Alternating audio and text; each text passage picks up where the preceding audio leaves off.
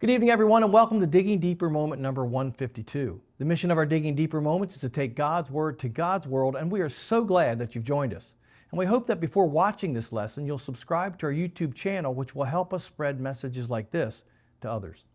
Last week, we finished our series on the assumptions we bring with us in our study of origins. In that series, we saw how we all bring assumptions with us into our study of this most fascinating and debated topic. Tonight, now that we've wiped our feet on the mat, we will begin to look at what the Bible actually has to say about the creation of the universe. We begin with Genesis chapter 1, verse 1. In the beginning, God created the heavens and the earth. Now, this translation is taken from the New King James Version, and it uses 10 words to translate what the Hebrew Bible says in just 7. In this study, we're going to look at all 7 words in depth.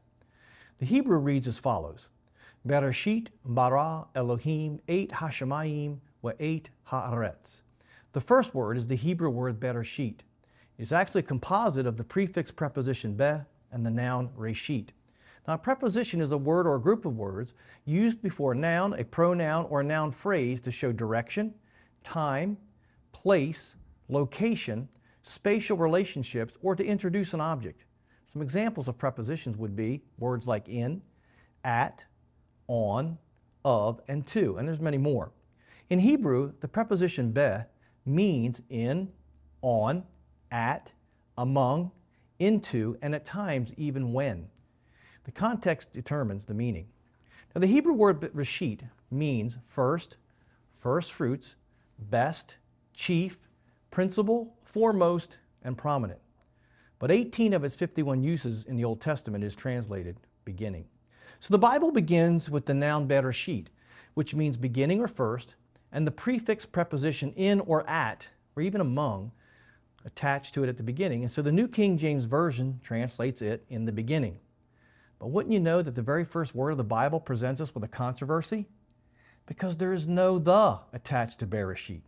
In Hebrew, the definite article is prefixed, the definite article the is prefixed on words like a preposition is, but it's not done so here. So the Bible literally says in beginning, not in the beginning. The New King James Version and other versions add the to smooth out translation, because in English we wouldn't say in beginning, we say in the beginning. Another example of this is found in 2 Chronicles chapter 8, verse 17, which says, Then Solomon went to Ezion-Geber, I'm not sure how you pronounce it, Ezion-Geber, and Eleth on the seacoast in the land of Eden. The words in the land of Edom are literally Be'eretz, Edom. Notice the first word, Beretz, starts the same way as the word bereshit does, with the preposition be. But it's attached to the word eretz, which means land or earth. But also notice there is no the, but it is translated with a the nonetheless. And the reason for this is it just smooths out being able to read the text. So I would caution you not to get too worked up about there not being a the in the first sentence or the first word of the Bible, as some do. The the itself is really part of a bigger argument that we're going to look at when we begin to look at Genesis chapter 1, verse 2. For now, understand it's not as big a deal for us as we look at the word bereshit. It will become an issue that we'll have to address later on, which we'll do in a separate Digging Deeper moment. Don't make a mountain out of a molehill. There are some real mountains to climb when studying Genesis 1:1, but this isn't one of them.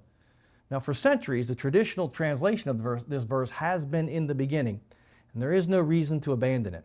What's more telling is the fact that the first sentence of the Bible actually begins with a noun, because the usual order of a Hebrew sentence is verb first, subject, then object. But Genesis 1:1 doesn't start that way. It starts with the noun bereshit. Now, when a Hebrew sentence starts with a noun, one of the reasons it does so is to mark emphasis. And the emphasis is on when the action of the verb, which is create, happened. And what was created? The heavens and the earth. So the placement of bereshit at the beginning of the first sentence of the Bible tells us that God created the heavens and the earth at the beginning. They were the first, or at the first. That is, they are the first act of creation. The heavens and the earth are the very first thing that God created. And this is important because what it means is that God created the heavens and the earth, what they call ex nihilo, out of nothing, which means He did not use any pre-existing material in the creation of the heavens and the earth. Now, this sets the Genesis account of creation apart from the many ancient Near Eastern myths which were around in Moses' time, because they always begin with pre-existing materials. Some modern translations actually translate Genesis 1:1 as when God began to create heaven and earth. That's the New Jerusalem Bible. Or in the beginning, when God created the heavens and the earth. That's the New American Bible. But it's important to note that this change in translation means that the creation of the heavens and the earth in Genesis 1:1 are no longer the first act of creation. This interpretation changes theology because it doesn't support Genesis 1:1 no longer supports the doctrine of creation ex nihilo. So this is one of those mountains that we find in the Genesis account of creation. Now, the arguments for this translation are complicated, but it seems to me that these arguments are all negated by four things. In other words, I've spent a lot of time looking at these arguments of what's going on in the Hebrew. And as I look at them, it really boils down to four things that make this translation not very plausible. First, it goes against the traditional way that Genesis 1:1 has been translated for centuries. And it reveals a modernistic bias in its approach to the text. In other words, these translators have mud on their feet. The technical term for this is eisegesis instead of exegesis. Eisegesis is reading into the text, and exegesis is reading from the text. And I suspect there's some mud on the feet of these translators as I've looked at the arguments that they make. Secondly, this translation appears to be motivated by an assumption, the assumption that the universe is old.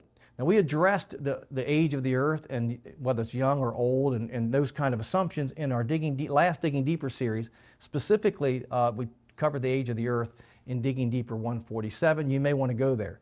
But once again, we were talking about in that series, mud on our feet. And so these translators are coming in with the assumption that the universe is old, and they're trying to work the text to allow for that. And that's always a red flag when we begin to study the Bible.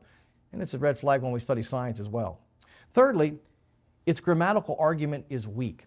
For a full discussion on this, see answersresearchjournal.org, but I'll warn you, reading this article is like swimming through peanut butter. It's a very deep, very good summary of the arguments, but it is a difficult read. It could take some time, a lot of things in there. So if you really want to look at the grammatical argument, which they contend is weak, you expect to spend an hour or so. The fourth reason we should translate Genesis 1:1 according to the traditional interpretation, which is in the beginning and not as when God began to create, is the most important, and that is because the Bible itself contradicts this translation. Exodus chapter 20, verses 8 through 11 clearly state that the first act of creation was the creation of the heavens and the earth when it says, "Remember the Sabbath day to keep it holy." This is the fourth commandment. 6 days you shall labor and do all your work, but the seventh day is the Sabbath of the Lord your God. In it you shall do no work, you, your son, nor your daughter, nor your male servant, nor your female servant, nor your cattle, nor your stranger who is within your gates.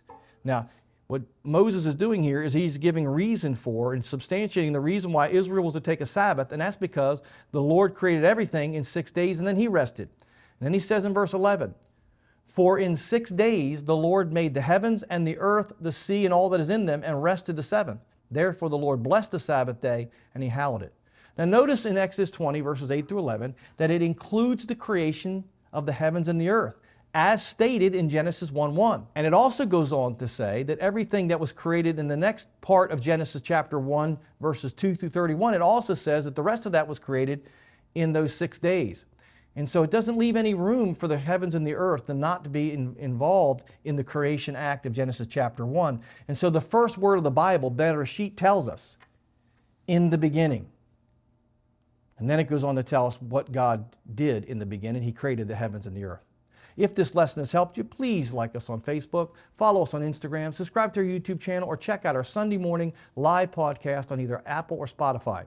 And if you'd like to partner with us as we take God's Word to God's world, you can do so by going to our website and clicking the How to Give tab. I hope to see you next week.